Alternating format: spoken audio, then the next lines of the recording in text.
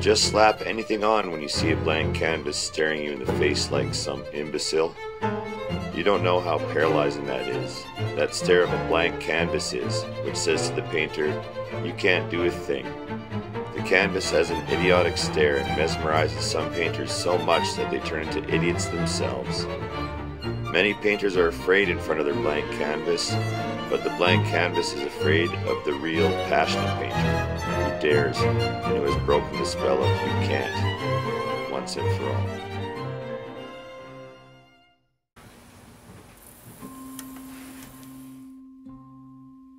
Dear Theo, what am I in the eyes of most people? A non-entity, an eccentric, or an unpleasant person? Somebody who has no position in society and will never have? In short, the lowest of the low.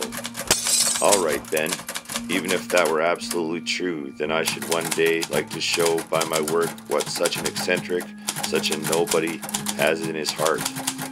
Though I am often in the depths of misery, there is still calmness, pure harmony and music inside me. I see paintings or drawings in the poorest cottages, in the dirtiest corners, and my mind is driven towards these things with an irresistible momentum.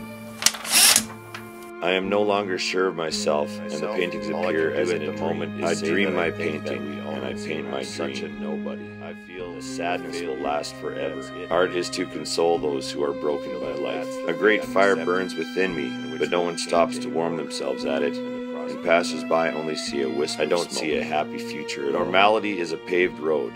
If you hear a voice within you say you cannot paint, then by all means paint, and that voice will be silent. Instead of giving way to despair, I took the way of actually artistic than to love people. I have nature and art and poetry, and if that is not enough, what is the only time I feel alive is when I'm painting.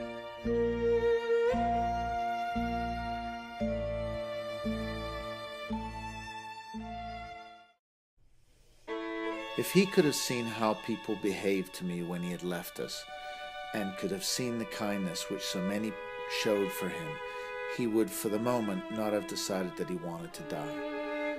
Life weighed so heavily upon him, but as happens more often, everyone is now full of praise for his talent too. Oh, mother, he was so very much my own brother.